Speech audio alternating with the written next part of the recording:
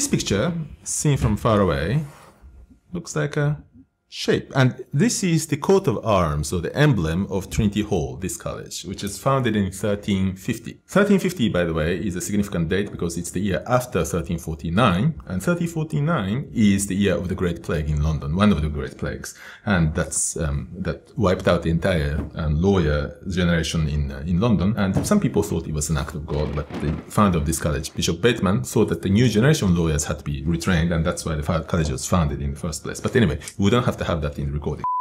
So we have a very strange object.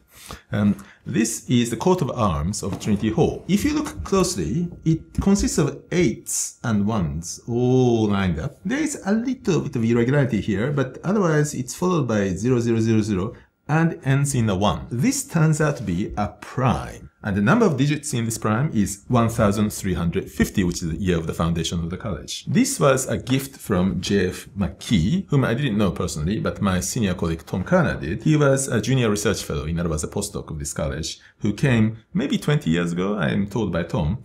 And when a fellow of the college leaves the college, and it's traditional for that fellow to leave some gift to the college, and usually the gift has to do with the subject. And he, rather enterprisingly, left this gift to the college. The coat of arms of Trinity Hall with lots and lots of zeros at the end, but with 1, and which is a prime. Now, how surprising is that? I'm really lost in awe of somebody who not only had this idea, but actually implemented this idea. I think even today, it's a bit difficult to check that this number is a prime. I mean, there are lots of primes in the world of special types, for example, Mersenne primes and what have you, and for which the algorithm for checking that they are prime, checking primality, is a very well-known piece of mathematics. But this is a fairly sort of random prime. I mean, it starts with 8888 and so on.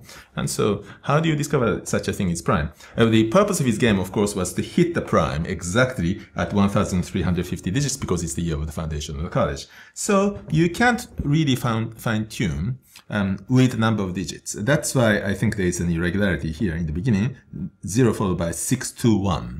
And we are still looking for the special significance of the number 621. I'm sure there is some cosmic importance to this number as well. What's your attachment to it? To be honest, it's sitting in the lunchroom, but I think most fellows don't notice its presence. It's just sitting there among some dictionaries and books on the side of the table. And every once in a while, when somebody like you, who has interest in science and who has a mischievous aspect to the personality, visits the college, I love to show this to the people. And they're all kind of amazed. Again, not only that somebody had an idea, but somebody actually implemented this whole thing. It's really admirable, I think. Since recording with Tadashi, we've shed a bit more light on the identity of the mysterious prime number creator J.F. McKee. It is in fact James McKee. Here he is around the time he was a research fellow in pure mathematics at Trinity Hall. And here he is now where he's a full professor at Royal Holloway. I did chat with him on the phone and by email, and if you'd like to find out more, have a look in the video description. And the point farthest from the handle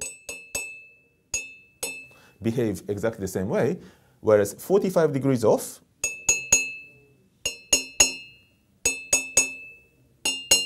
you get the higher.